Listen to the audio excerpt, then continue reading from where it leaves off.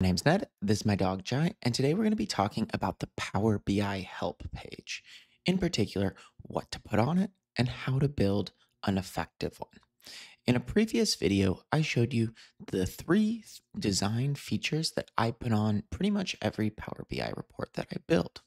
Now, one of those features was a Power BI help page, and one of you asked if I could show what I put on my help page. So that's what this video is. We're going to be talking about how to design an effective Power BI help page that contains all the information that your end users might need to know. And if I missed something, let me know down in the video comments what I missed and why you put it on your Power BI help page when you design a report. All right, let's jump in. So here is my simple Power BI report template. And this is a template that I use for pretty much everything.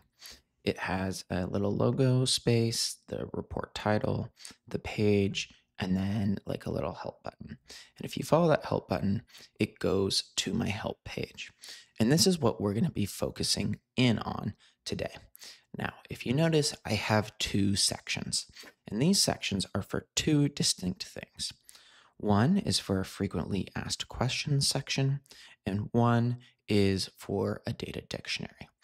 So let's go ahead and let's label those two sections. So we're going to go over here to the Insert tab, then we're going to go over here to Text Box, click the text box, and we're going to title this FAQ, and then let's make this font. Let's go Sergio UI, let's go bold, and we'll make this like 15, right? Make sure that's a little too big, so make this 12. And then we'll go ahead and we'll shrink this text box down right here. And we will go ahead and we'll move this up so it's at the top of the screen. We will then do the same. So we'll copy and paste it. And we will move it over here. And we'll title this one like data dictionary right here, or data definitions. Actually, let's call it metric definitions. I like that better. Now, as you notice, like I don't call these sections the same thing. I'm not coming up with kind of the same titles every single time. If you're building out a reporting suite, that's definitely something that you would want to do. But what I'm trying to give you an idea for here is what do I actually include on my help desk. So I'm going to align these to the top. And let's see. There you go. So let's zoom back out and let's take a look at what this report looks like. As you can see, we now have a FAQ and a metrics definition page. Now, a while ago, I made a list of questions and posted it on LinkedIn for questions that anyone leading a team in the BI space should be able to answer. And I had a section on dashboards, and the questions that I believe are relevant to our help page is what question is each page of the dashboard meant to answer, and who is the intended user group, and then finally, as well as what is the data security within the dashboard. So I'm going to go ahead and I'm going to grab those questions, those top two right there.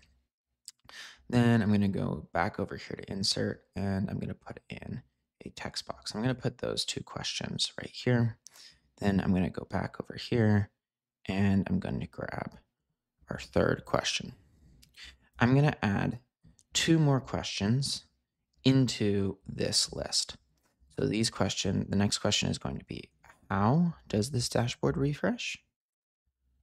So if it's via API, right, I would say it's via API, happens around this time. If it's scheduled, I would say it's scheduled to refresh at this time. The next thing that I would add would be, how do I request additional access to data in the dashboard? So that would be like if you have RLS applied, how do you want them reaching out for support? And then the other one I would put in is, how do I request support or report a problem with this dashboard? Now, on both of these two support facing questions, especially if I'm supporting them over email, I would actually specify a subject line. So I would say, hey, in the subject line, put help simple Power BI template dash access, right? Or help simple Power BI report template broken. So I would answer each one of these questions on the FAQ page.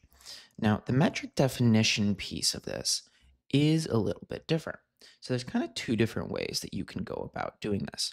The first way is that you can insert in a table and you can use the info views to, for example, store the definitions of measures.